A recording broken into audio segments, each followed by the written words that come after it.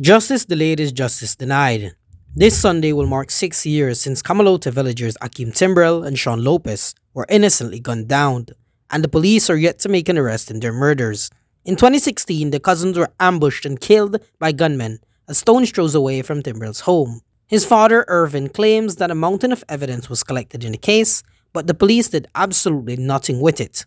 We strongly believe that, and more of this is coming out even from the police themselves. The last time the police did he called me and he gave me some information.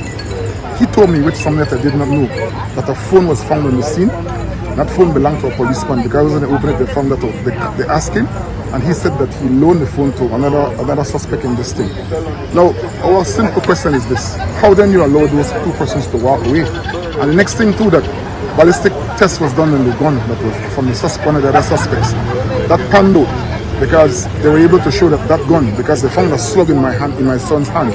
And when they did the ballistic test on that slug, they found the gun.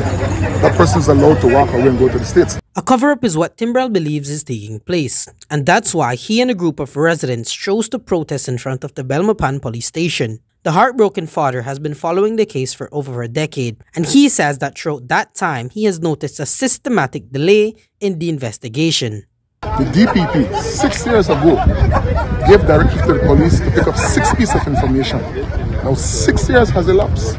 6 years. What is the system doing? One time when I went to them and asked for the information, they couldn't even tell me where the file was. So who is actually following up on this thing? What system is in place? Thimbrel has made numerous efforts to demand justice for his son and nephew, but he strongly believes they have fallen on deaf ears. He says that the recent arrest of former Ambassador Alexis Rosado, who is accused of serious crimes allegedly committed over a decade ago, spurred him to take to the streets once again, demanding justice. When I saw the arrest made last week of the ambassador, that really triggered something in me. I said, if we reach this place where we can arrest an ambassador, why is it that then in our case, and the case of many other persons, how come nothing can be done about those things where so much evidence is there on the table?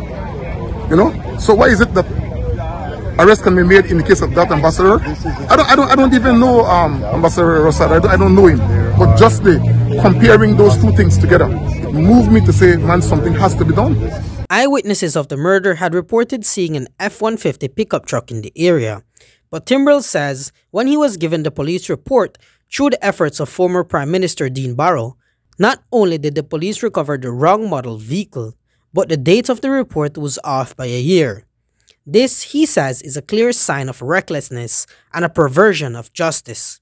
It was taken to the house by the area of Kyle South. That spurred the previous Prime Minister to get a report from the police and give it to me. You know, when I read that report has a date that is 1 year wrong, signed by the Deputy Commissioner of Police and by the officer in charge, Belmopan then. I mean, what are we doing? It's supposed to be in that report. It is shown that they were supposed to get an F-150. The police went and got a Forerunner. This is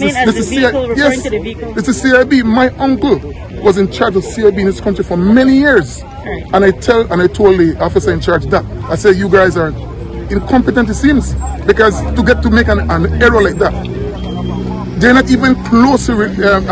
Physically looking at those vehicles, they're not even close. So what are we saying? I mean, these things are not even.